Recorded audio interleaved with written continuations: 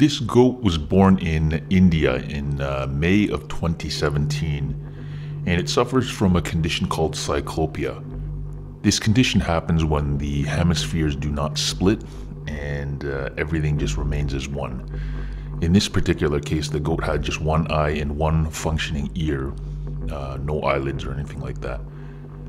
They do see this condition in other animals. They've actually found a shark in Mexico with cyclopia. It actually happens pretty much in every species. Unfortunately, it happens in humans as well. Generally, when animals are born with this condition, some of them come out dead, some of them only live a few hours, and generally, if they live at all, it's usually no more than a day or two. This particular goat was actually alive beyond 7 days.